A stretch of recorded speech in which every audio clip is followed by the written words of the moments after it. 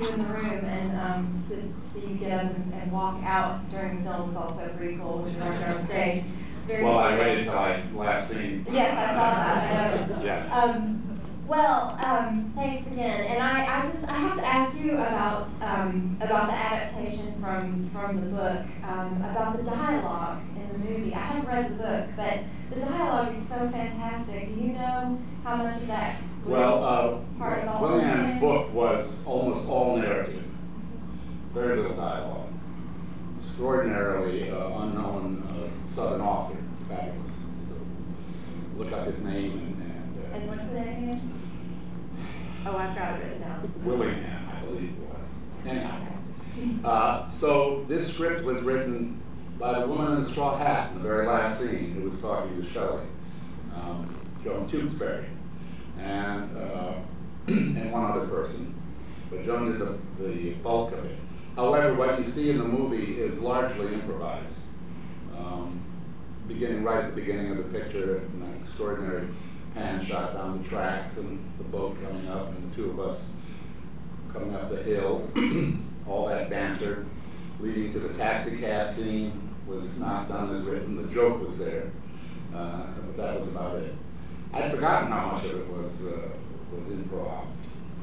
Now, when Altman did that, it wasn't traditional, like name a subject in a town and a flower and we'll do a skit about it.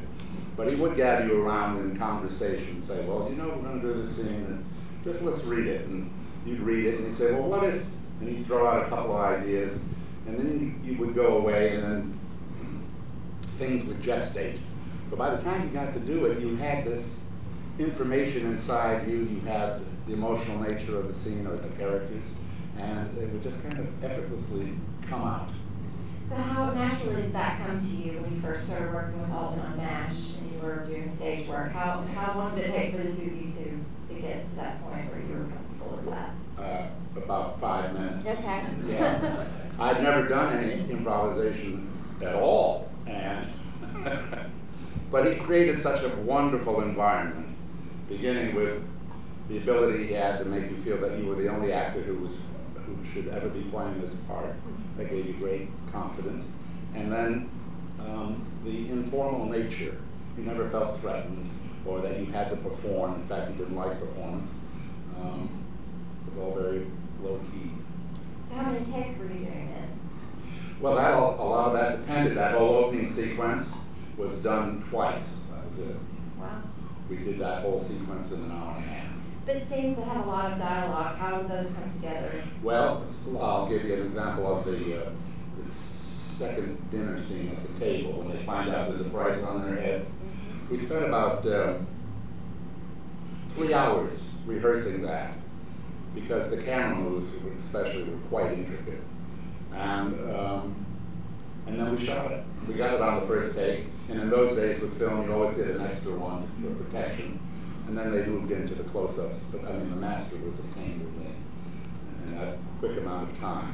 So we did a tremendous number of page-wise. That was like 5 to 6 pages. And it was done in a remarkably short amount of time. So in your whole body of work, what does this film mean to you? Well, this is an interesting piece for me because in terms of, it was the biggest part that I had with Altman. Sadly, it was the last. I didn't know that at the time, due to many circumstances. But personally, as an actor, this movie got extraordinary reviews, especially by Pauline Kael, who was sort of the dean of film critics in that period in the 70s. And I got a review that was extraordinary. Never since Humphrey Bogart had such blatant violence been seen on the screen. And I thought, man, I'm in. Well, of course, the picture opened, and then it was audiences like this, so we were closed in a week in terms of box office. And indeed, it is a very daring film. It's extraordinarily pastoral, and does not, it's relentless in its pace, which Altman created.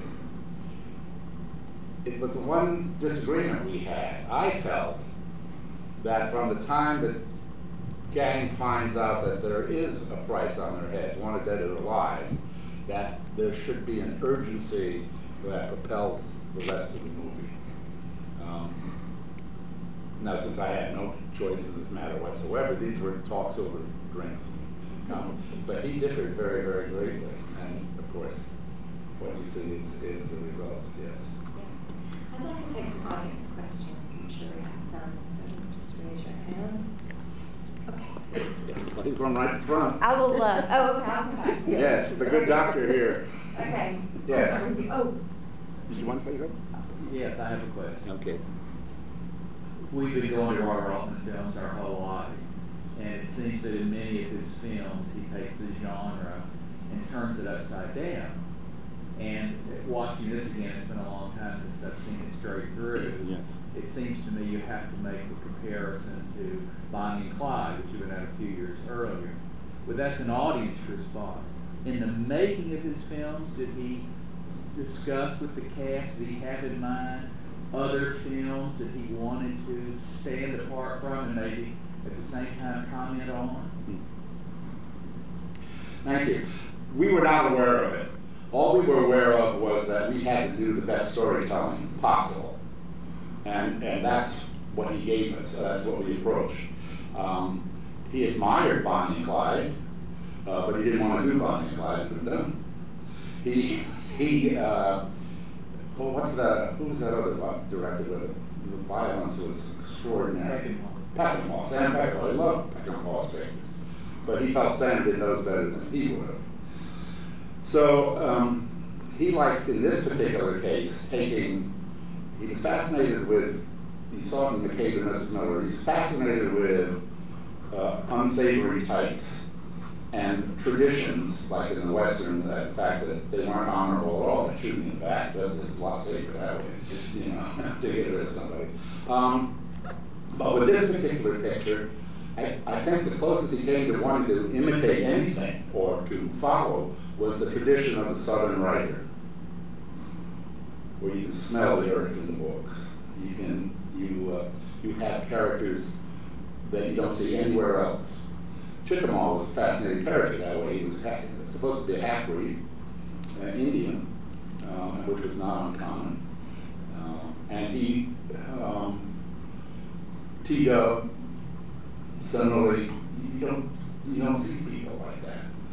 And then he wanted to combine that scale of violence that Chickamauga had to the practicality of T-Dub, to the naivete of Keith's character, Bowie, to tell this extraordinary story. I'm going to wean away a little bit from your question because the answer basically was no, he never did that.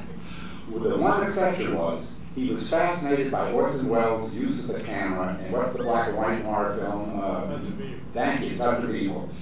And he tried to make this opening shot an Orson Welles type shot. And then, of course, he repeated it later on with that extraordinary thing in the player that goes on for 10 minutes, and I think did break the record of an uninterrupted movie shot.